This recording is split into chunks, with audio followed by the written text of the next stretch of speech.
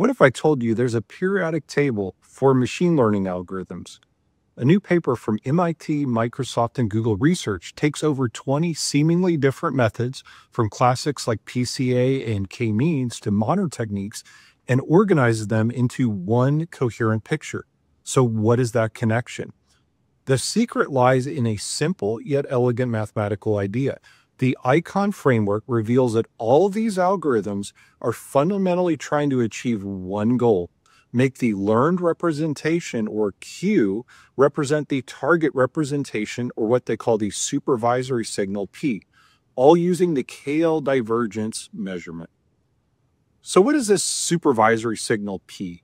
So for any given data point, let's call it I, the distribution P of j given I defines the ideal connections between I and all other points j.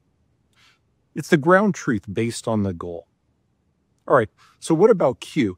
Think of this as the model's current best guess map of how these data points relate. So Q of j given I represents the strength of that connection between I and j on the model's map.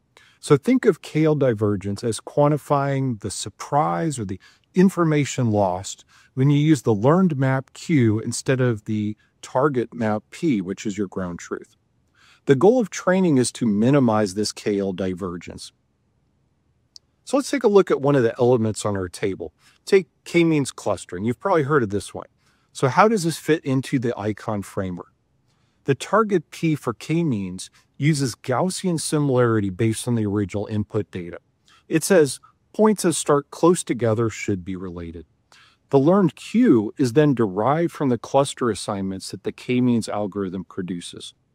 So you might be thinking, this is a neat way to organize these algorithms, but why is this periodic table revolutionary? You could say that there's three big reasons. So one, it reveals a common mathematical DNA connecting seemingly disparate methods. If these methods share a common ground, we can borrow innovations across them. That's what the icon authors actually did, and that showed an 8% jump on ImageNet unsupervised classification. And finally, the third reason is there's some gaps in the table. These are unexplored combinations of target rules and learned views, pointing researchers towards new algorithms that are waiting to be designed. In summary, the icon framework gives us more than just a table. It's a powerful lens to understand the structure of representation learning and a powerful blueprint for its future. Find out more in the paper linked in the description.